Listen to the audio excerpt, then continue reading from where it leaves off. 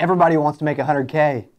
I'm going to show you right now how to make 100K. What makes me a credible source to tell you how to make 100K in the insurance business?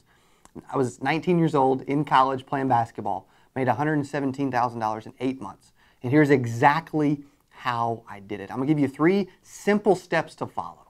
The first step is know your numbers. Break down the numbers. If your average sale is $750 per sale, then you're going to need to make about 130 sales.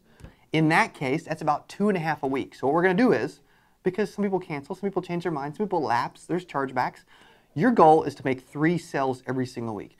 Once you know the numbers of what you need to do to make 100 grand, then you know you're going to make 3 sales. I'm going to challenge you to sit and ask 10 people and run 10 appointments every single week. I don't care what you sell.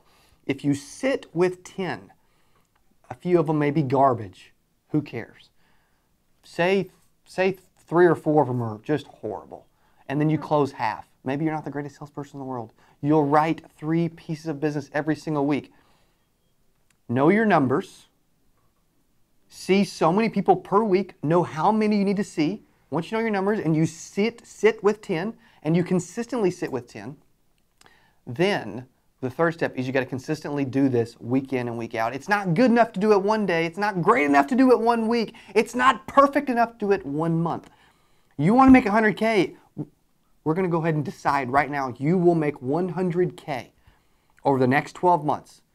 If you figure out your numbers, if you do whatever it freaking takes to sit in front of a specific number of people. I'm going to challenge that specific number of people to be 10.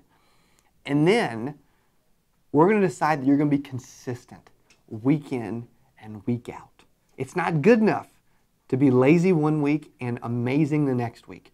You want to make 100K, you want to be in the 8% of insurance agents that actually succeed. Then we're going to take this seriously.